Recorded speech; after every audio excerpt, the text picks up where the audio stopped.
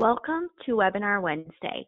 We are excited to have EQ2 sponsor today's presentation, which is eligible for 1 CE credit from the ACI. At the conclusion of this webinar, you will be able to access a link that will take you to a quick survey. You will be able to download your certificate once you submit the survey. Before we begin today's webinar, I'd like to remind everyone that the first of our HTM mixers takes place next month, August 19th and 20th at the Omni Interlochen Hotel in Denver, Colorado. This event is supported by the Colorado Association of Biomedical Equipment Technicians. Join us for 2 days of networking, continuing education, and vendor engagement in a slightly modified, less crowded, and safer environment. Visit htmmixer.com for more information and to register for this event. Webinar Wednesday would like to thank our sponsor, EQ2.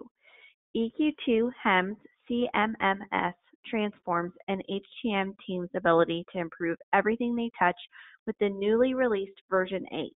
Compliance and AEM guided directly by regulatory standards, call center/dispatch board with multi-level escalation based on time elapsed, location, problem, shift, etc.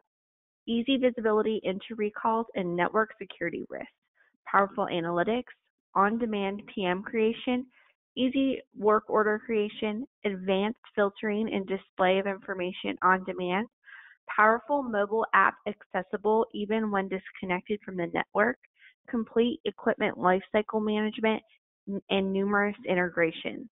For more information, visit www.eq2llc.com. Our presenters today are David Chambers, CBET, Director, Facilities Management, Los Angeles County Department of Health Services, Harbor-UCLA Medical Center, and Rich Sable, Product Manager of EQ2. David and Rich, when you're ready, please begin your presentation. Hi, everyone. My name is Rich Sable, EQ2's Product Manager. I've been working with EQ2 for 3 years, and I have over 35 years experience in the biomedical field. Today we're going to look at a case study from Los Angeles County on an enterprise solution for managing assets. Here with me today is David Chambers from LA County. David? Good afternoon, everyone. My name is David Chambers from Harbor-UCLA Medical Center. Harbor-UCLA Medical Center is located in Torrance, California. Today, Harbor is a level 1 trauma center with 553 inpatient beds. The hospital resides on the 75-acre campus consisting of several outpatient support buildings. We have approximately 1 million square foot of building space. Harbor-UCLA is a part of Los Angeles County Department of Health Services, which is the second largest municipal health system in the nation. DHS is comprised of 26 health centers and 4 acute care hospitals. DSH cares for about 750,000 unique patient visits each year.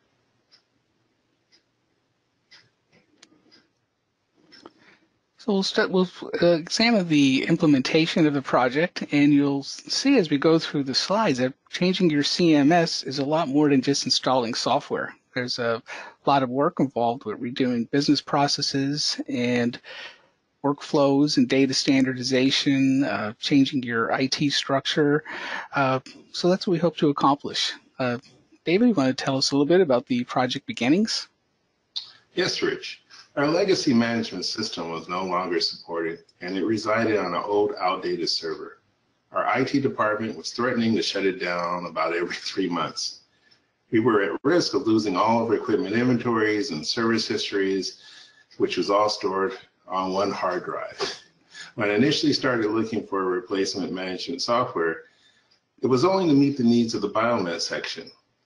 So I attended several Biomed conferences, including the AMI conferences, MD Expos, and a lot of the CMIA events seeking to find a new management system. I visited all the booths related to equipment management software, spoke to the test equipment vendors, trying to find a system that works seamlessly with their test equipment as well as a software package that worked well. I also asked my colleagues which system they were using, their pros and cons. This overall process took about a year to find the best solution. Just when I thought I was ready to request the purchase for this system and the related hardware I was promoted to management within the facilities management department. At our facility, Biomed reports to facilities. So once in my new position, I quickly discovered the facilities management section also needed some attention as well as far as his equipment management software. Although it was not obsolete, it was just very basic. I now need to reanalyze what software would suffice for both divisions. Since I've already done the research, I was able to quickly make a recommendation, and I presented the HIM software package by EQ2 to my leadership. In most projects, you'll find that you set out on one path, but before you know it, your scope will change and there'll be other complexities coming up. And David will now share with us how this project has evolved from a one-site single CMMS into an enterprise solution. Implementing any change at one facility can be tough. I was told that I need to consider this project as an enterprise solution for all the DHS facilities. Well, at that time, all the hospitals were using different software, from an in-house highly modified version to a basic off-the-shelf system. I now need to get buy-in from all the 4 DHS acute hospitals, facilities, and biomed sections. In addition, I also need to include the discussions with the IT department. As you know, IT has its own concerns when it comes to implementing new software as it relates to security and support. DHS upper management realized there was not a method to obtain equipment information across the enterprise without making several phone calls or emails asking each facility what's in their database. And thus, the enterprise solution idea was conceived. I held several meetings with our IT department and our sister hospitals, as well as with the vendor. I also hosted live presentations so the vendor could demonstrate the software's features, discuss the enterprise vision, and answer any questions we would have. I think that's when the first light bulb turned on for leadership. How could they use this enterprise platform to manage equipment inventory, equipment contracts, equipment resources across the DHS department? With an access to this data, DHS leadership can now effectively look at equipment lifecycle management, as well as better purchasing practices by leveraging purchase power across the enterprise, and cost of ownership versus leasing. With that said, the project received the approval of the DHS leadership and an implementation team was formed. Thank you, David. And as David has highlighted, you could see a lot of the different areas, and it was the perfect opportunity to expand the enterprise system and the pivotal role that IT is going to have at your selection and influence also with your CMMS support and implementation. There's a lot of concerns now actually with the cybersecurity and network information and limited resources with the IT department themselves as everybody's implementing their EMRs. So it's a lot to be aware of. So now we'll look at some of the increased complexities of the 4 hospitals that we encountered during the project. David? Well, Rich, now the real fun starts. If you ever completed any major project, you know there's always going to be hurdles to clear and bridges to build and cross. Just imagine 4 hospitals with facilities management, a biomed, and an IT representative discussing how the project should be implemented. I can honestly say it went better than I expected. We need to be very good listeners to understand how each department functioned and what requirements were needed to make this work. We realized quickly we all operated differently. Our approach was to let the IT department focus on the issues related to software, server configurations, and network security, while the facilities and biomed folks would focus on what was needed to address all daily and equipment management activities. From this, the best practice committee was formed. And equally, EQ2 had the very similar approach where we broke our implementation teams into distinct units where our IT specialists work with the local and the enterprise IT departments in building the system and configuring desktops. And we had an individual project manager for the Biomed group, which was myself, and our facilities director working with the facilities teams. So this was a very well coordinated event. Naturally, with putting in any kind of a new CMMS, as we mentioned, it's a lot more than just installing software. It's a time to redo your data and some of your PM procedures and even your areas of responsibility and your service level agreements and trying to come into a big cohesive model. David will now explain some of the implementation here around the data standardization. Well, Rich, standardization is more than a word. It's actually a goal. The level of detail needed to set up a database, yet simple, is complex. When it comes to making decisions for your hospital, having the opportunity to structure your data, for many of us, was not the norm. We simply used what was provided and made it work. This is a fun process to include all the wish list things you always wanted before in a database. But because we did not always come to one common solution for all issues, we decided some things should be left for each facility to decide on in order to have some flexibility. We can always revisit them later to discuss and work into the program. During scheduled weekly online meetings, each facility would realize that the logic applied to each other's database varied quite a bit. Example, the equipment nomenclatures we were using, say for a monitor versus patient monitor versus ECG monitor. There's several other samples of this. We all just kind of call the equipment things a little differently. This is why the best practice committee is such an important role. Although we wanted each facility to have some flexibility, we still need to keep boundaries if there was any hope for true standardization. The best practice committee is important to maintain the basic framework of the program that provide DHS leadership the information needed for equipment management across the enterprise. And as you can see, even the LA County project manager, as we all work together as a team in a group, the key thing was to involve everyone into this process and not let any institution out. So we did hold these meetings on site on the Harbor-UCLA campus. One of the meetings, for those who can attend live, we were present, and then we also had web conferences going on as well for those who couldn't make the live meeting. So everybody had their voice as we came across these new terms and service level agreements. We had voting, and then David would act as a moderator and being that persuasive voice to kind of focus into one term as necessary. One of the key areas that we've identified first was work order standardization. A lot of things with work order standardization was the service level agreements such as response and close time, coming up with common work order types, work order status, and of course the coding of the work orders themselves. David and I'll present more details on this process as we implement it across LA County. The best practice committee will always work towards true standardization of all the data elements. Each facility has HIMSS functioning and all their data entered, but it's difficult to think of every detail in advance when implementing new software. You discover new opportunities to manage equipment and daily hospital activity data that you did not have before in your previous versions. Facilities data and daily activities are far more complex than that of Biomed. Coming from my Biomed background, this is something I didn't foresee. The daily methods to document and capture all physical hospital events require heavy usage of work order types, work order status, and subcodes. The first thing that we agreed upon in the early best practice meetings was the standardization of work order priorities and response times. Although we all may function a little differently, we all agreed that responding to the needs of the patients and the organizations was a top priority. So we established a criteria which was incorporated into the HIMSS program throughout the enterprise.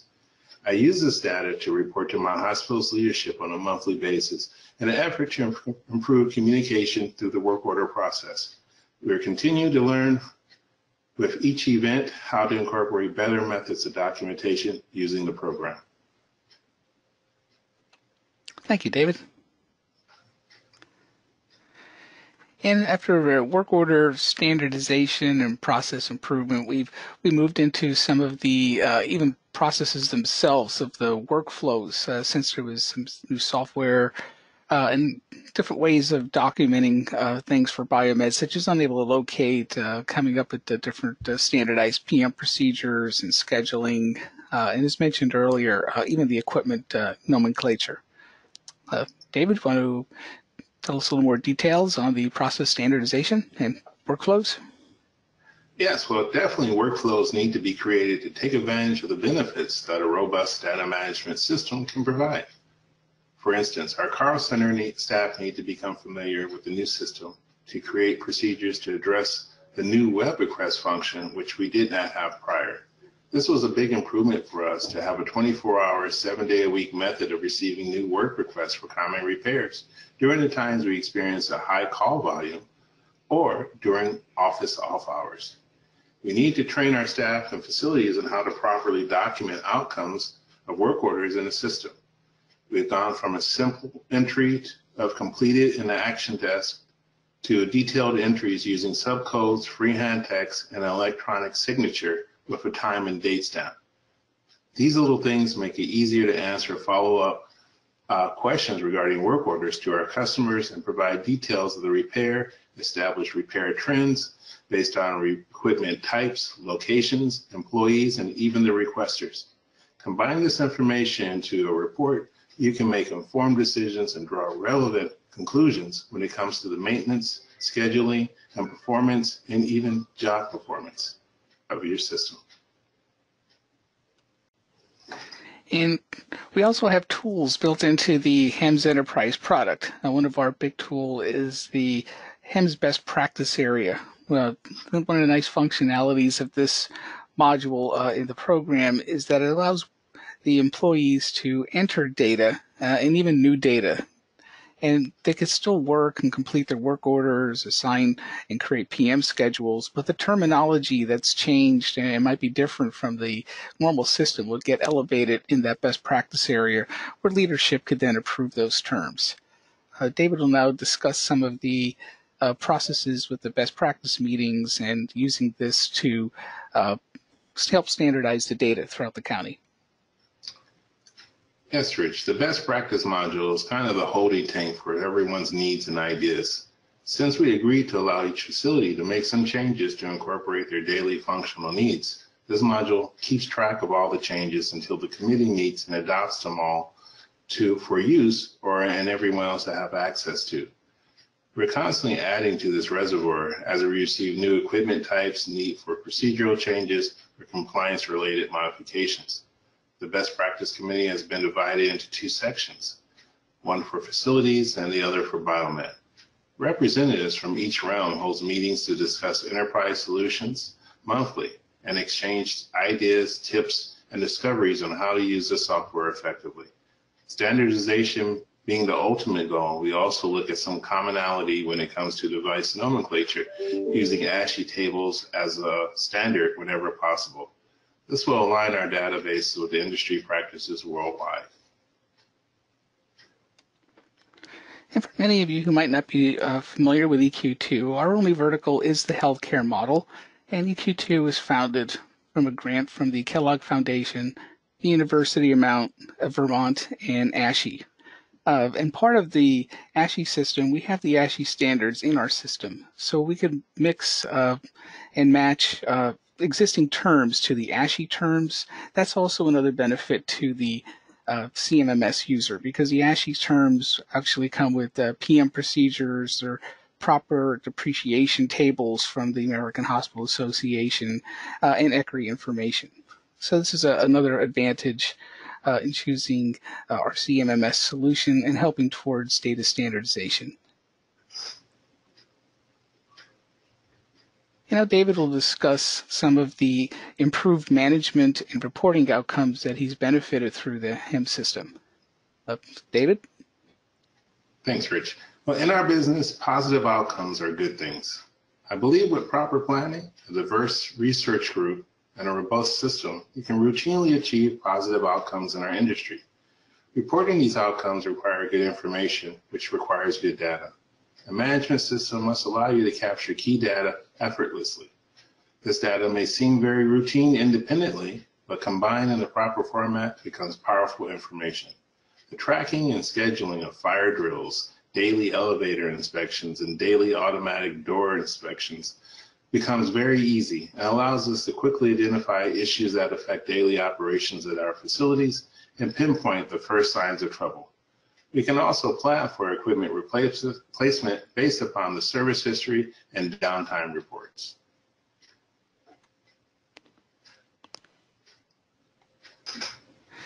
Another realization for improvement with the HEMS Enterprise system was in project organization.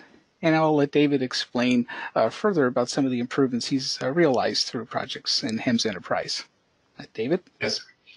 Yes, thank you. Like any facility our size and age, we always seem to have minor to major renovation projects occurring. We needed a way to manage our internal work efforts relating to these projects that could provide concurrent costs. By use of the unique subcodes, we identify project activity for each trade and quickly run reports to capture cost and project progress. With this information, it allows us to make decisions impacting the budget or timelines effectively. This is a new function for us. In the past, we often did not document this consistently. We look forward to our new possibilities as we move on with more projects. Thank you, David. And it was also an enterprise impact as well with the new system. Besides Harbor-UCLA, this now transformed the way that data work is done throughout the organization. David, can you elaborate, please? Sure. As the full implementation at all locations is completed, each facility is still finding ways to leverage the system to provide the information needed for the day-to-day operation. With all the methods of capturing data, we continue to find ways to make improvements and modify our past practices and ways to create detailed cost reports. Eventually, the combined data from each DHS hospital will be leveraged to make decisions that will impact the entire enterprise. I'm sure new purchasing and maintenance strategies will be developed to benefit the entire department as well.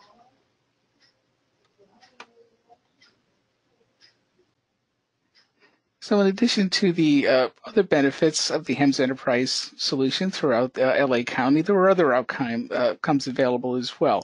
It's associated with costs and improved quality, learning some good lessons and best practices as well. David, can you please describe some of these for the audience? Sure, Rich. The concept of an enterprise solution should achieve all the bullet points in this slide. Reduced costs will result from each facility having different software and varying annual support costs or maintenance fees. All of the DHS hospitals and the service areas on a single platform allows us all to function more efficiently following the recommendations of the best practice groups to achieve uniformity in our work methods. Combining the totality of this effort, there will be a resounding and consistent improvement in the quality of care and the support to the hospitals and surrounding clinics. We learn from the past practices that will never be as good independently as we will be together. This is a common operational practice in our industry used by other healthcare organizations.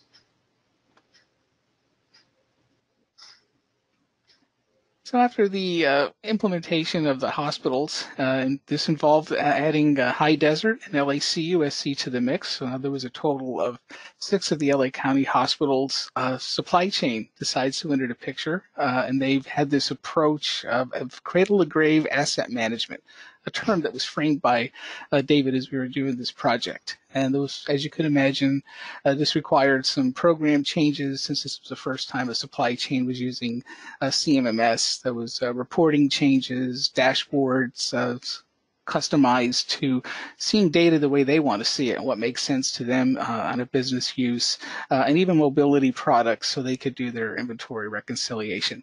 But I'll let David describe a little more detail about the supply chain integration. Thank you, Rich. Well, with our hospitals moving closer towards the alignment of our work methods and operational efficiencies, there was another piece of the puzzle that was needed.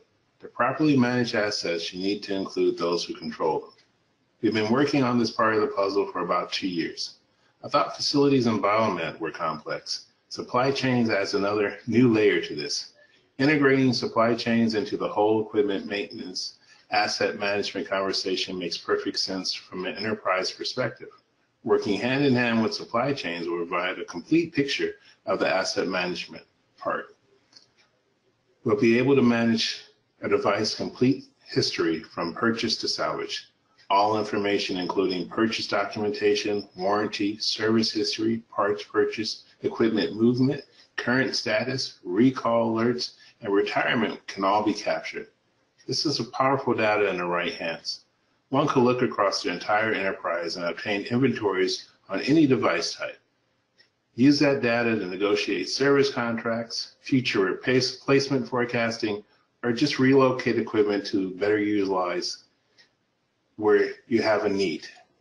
Together, we are a stronger organization. This is a really good piece to have to your management system. Thank you, David. And so getting further into the cradle-to-grave asset management, we understand now with the enterprise system, it was very easy for Biomed and facilities to report across their entire organizations, all 6 hospitals. And any senior manager could request information and they could retrieve it on demand and deliver it. But there's still that little wait time in contacting managers and having reports emailed. So with the supply chain piece, this gave upper management now that ability to look down at any line of service and report and get information about the assets throughout the entire county. Now we know after your budgetary meetings and your capital equipment approvals, everything is ordered. But the assets birth really starts when it hits the loading dock, hence the cradle. Things that were reconciled were now the vendors were now consolidated throughout the county using the actual or real vendor, as we should say. Many times in Biomed or facilities, it's close, but it might be an educated guess. But supply chain always has that key information, so that became an advantage as they updated that information into the CMMS. And supply chain and Biomed and facilities are using the same terms. They were now able to determine who has like assets. So now if one location is replacing patient monitors, it was very easy to see, was it all 6 hospitals or 4 hospitals that might have been using the same equipment. There was improved data governance through the best practice module and having the committee approving the terms. Knowing the correct ownership for equipment. Many times, I'm sure many of you as biomeds as myself have been in a unit working on a piece of equipment, wasting 1 or 2 hours only to find out the device isn't hospital owned. Somebody says, no, that's a lease or that's a demo or a contract. Or maybe after going through an hour of tech support, somebody asks for a serial number and they make the determination. But now this information is entered right up front when supply chain, because they have the records. They know what's under contract or a lease or what's a demo, and that's put right into the inventory. Supply chain improved their inventory reconciliation process. As I mentioned, we've had to do some design changes, and now with their tablet application, they can confirm proper location and that the device exists all electronically without having to check off on different forms, and they can schedule these inventories to help them reduce their inventory time. It also had improved functionality for off-site and warranty repairs. Now the exact locations were always changed. Biomed facilities would mark things going down to the warehouse or the loading dock. Then the warehouse people would indicate the location being off-site, and then finally when it would arrive again, it was back to being the loading dock, and then Biomed facilities would indicate that it went back to their department. So there was a lot more workflow as equipment left and came back to the system. We were able to get all kind of metrics and KPIs about cost of ownership, failure rates and downtimes, easily able to identify devices with protected health information, so then supply chain or Biomed or facilities would know to notify IT for data sterilization. So this was great for improving HIPAA compliance. And then, of course, at the end of any product's life, when the department head or Biomed or facilities makes that determination that the device should be replaced, we finally come down to the retirement or salvage process, which, of course, is the grave. There are many other additional workflows we had to look at as we were implementing supply chain. One of the key things was having all the different people at the process meetings. We spent about a good 30 days of testing, going through all the various scenarios and seeing every type of function that they've applied with assets, besides owning and buying things, leasing and repairing, the salvage processes. And one of the very instrumental and eye-opening pieces, I think, to the entire group was the gray box about the sending out for repair. It was a thing that was really a big disconnect between what supply chain knew Biomed facilities was doing. And I'll let David elaborate on some of these other workflows with the supply chain instance. Thanks, Rich. So again, like I said, having supply chains now in the mix was really good, I think, overall for our upper management to now truly be able to manage where the equipment is. And I'm sure some of the other folks out there have been involved or got those phone calls from supply chains asking where equipment is located. This way, with the new system, we're able to keep the locations of the equipment updated, and supply chains having access to the program can simply look in and see where it is and run reports on their own. That eliminates a lot of time when we're out searching for this big stack of paper we have for capital assets. So one of the big things for supply chains as well as facilities is having that up-to-date inventory list with locations. And I know that as systems became more complex and more user-friendly, we're able to better manage the assets. And that's one of the big pictures things for DHS upper management, is to be able to see across the enterprise what's there and what's not there, what needs service, what doesn't need service, and also to determine when it's no longer here and are we paying for service for equipment that we've salvaged.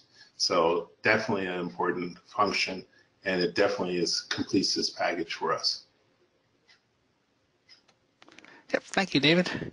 And as you can imagine, there was probably at least 6 months of system analysis and business process design done in this phase, and figuring out how to roll it out without becoming overwhelming for the end user. A CMMS is very common for biomed facilities, but not so much for supply chain folk. And so by breaking down all these bars, as you can see, into the different processes, we kind of determined where the different users have to touch the program. And that really came down to maybe only training different groups on 2 or 3 aspects of the program, and then limiting their view, because we can control the views in the HEM system, to only seeing the information that's required of them without becoming overwhelming.